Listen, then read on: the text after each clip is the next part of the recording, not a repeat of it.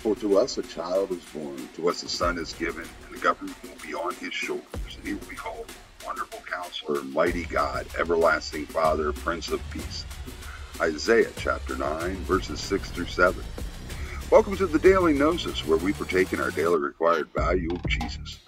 I'm All the Elder, #Old Not Sage, and we at Dizzy Angel Multimedia are happy to see you here. And we're blessed to be able to post these devotions Sundays through Thursdays by 9 a.m. Eastern Standard Time. Isaiah, the 9th chapter, verses 6 through 7, presents a vision of a future ruler whose governance will fundamentally transform societal structures. For to us a child is born, to us a son is given, and the government will be on his shoulders.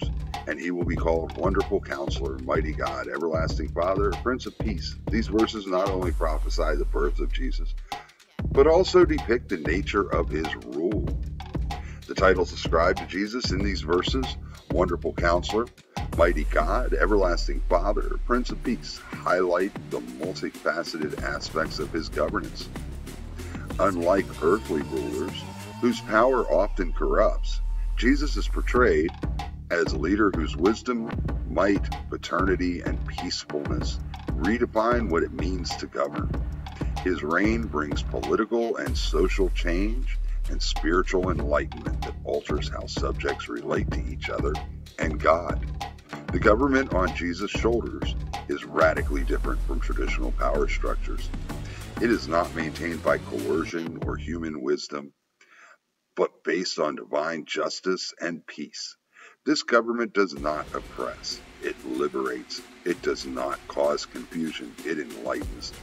Under his rule, enlightenment isn't just an individual spiritual experience, but a corporate reality that affects all aspects of life, promoting a society where peace and justice are not ideas, but realities. Yeah. And I just wanted to pop in and give you a reminder that we also have twice a week we post videos, how not to make comics with Ald, and we are currently working on the graphic novel Yahweh and the God Squad. That is going to be taking us a while. There's a lot of Gnostic goodness in there, and it's an exciting adventure.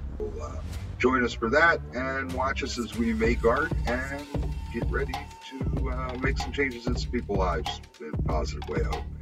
So we'll see you there. That's twice a week, and it's how not to make comics with Ald, and it's on this channel.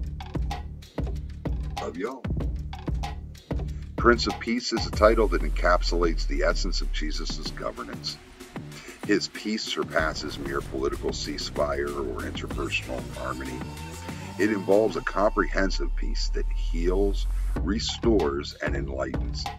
This peace challenges the world's discord and strife, offering a model of governance that prioritizes the well-being and spiritual growth of its people.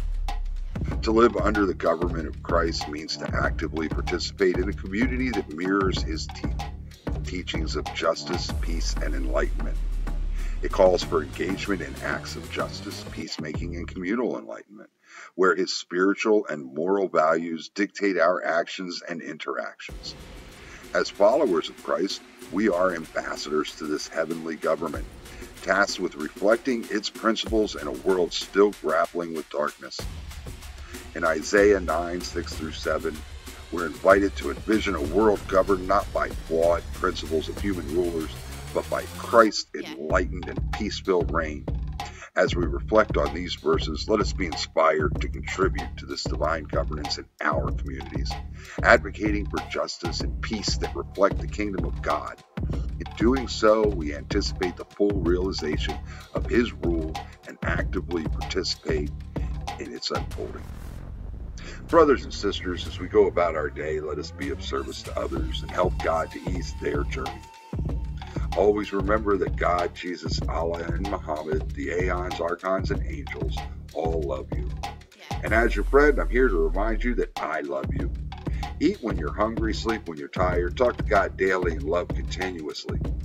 Until we meet again, may your hearts be filled with joy, your spirits uplifted, and your souls nourished by the eternal wisdom of the divine.